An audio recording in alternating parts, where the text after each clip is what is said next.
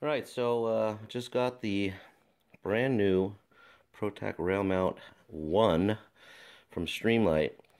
They also have a 2, which is a little bit bigger, 650 lumens, and this one is 350. The number 2 is only $10 more, so you might want to go with that. I'm putting this on an AR pistol, so I wanted to keep the length a little short. And this, as you can see, comes with a AA and a 123. The full 350, you have to use the 123, but for a lot of people, they're going to like that you can use a AA. And honestly, I have no problem using CR123s, but I like the idea that this will run with a AA. The Model 2 does not have that option. What's nice about this is, well, it's programmable. There's 3 settings, weighs 4 ounces. You got programmable light, and look at what it comes with. It comes with the pressure switch. It comes with the mount. So, those things cost more money in some lights.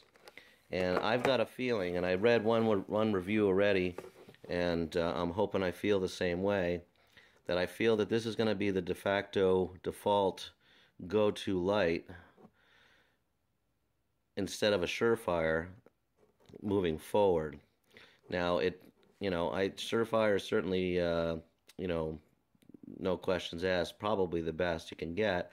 But if you want to get their Mini Scout, the new M300C is 300 lumens.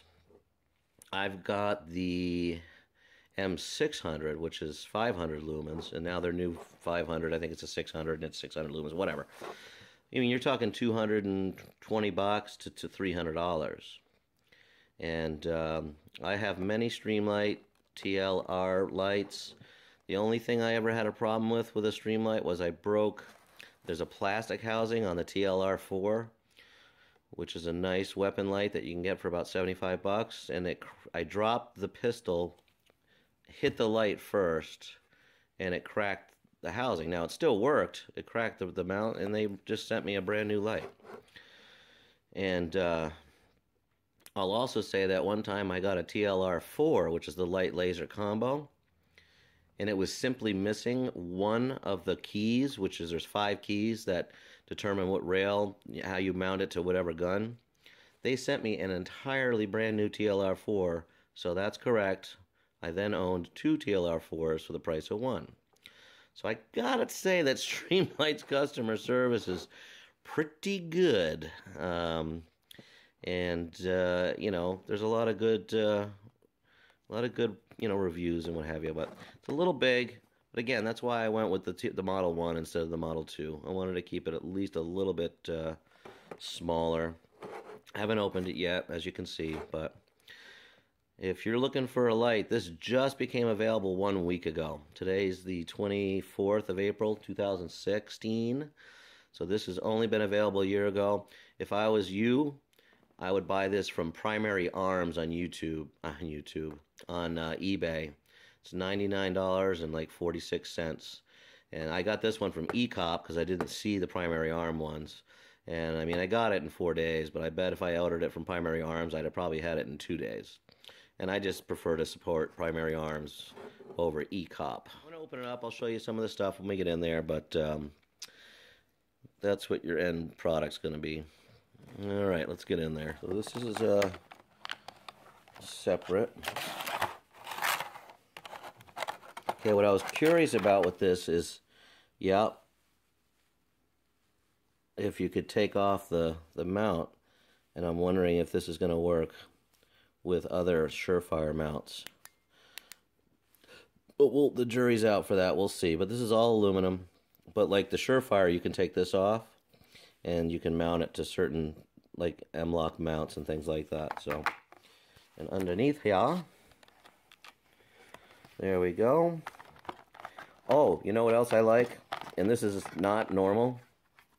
You not only have the momentary pressure switch, but it has a permanent on-off.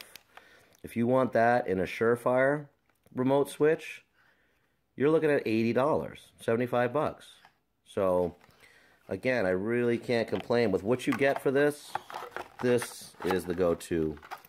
And then you got zip ties and Allen keys. What's cool about this is this will hold your remote switch on, because that's a problem. Double-sided tape doesn't work so good. At least Magpul has come out with a M-Lock and I think a key mod remote switch holder for all the SureFires. This is definitely not going to fit. This is way too big. This is definitely not going to fit in that. But it comes with its own. So this solves a lot of problems. I will say this, the tape they include, this VHB 3M, that stands for very high bond. This is the same double-sided tape you would use on a GoPro or a drift camera. This is about as good as the double-sided tapes you're going to get. And the beam is very focused. Of course, we're indoors. As you can see, it's got a nice spot. And if I double tap it, it's a strobe. And again, it's momentary. And if I double do it, it's a strobe, which I like. So you can do momentary on, click, or double tap, and you get a strobe. I think it's a winner. It's a winner. Winner! Oh yeah. And the smart son of a bitches did what I thought they were. This is the exact same mechanism that's on a SureFire. So all your M300s, your M600s, anything with the SureFire base like that, this comes off, so this light can be used with something like this. This is a risk offset Scout mount. So any Scout mount will work with this. That just, I'll tell you guys, first impression of this light, thumbs up.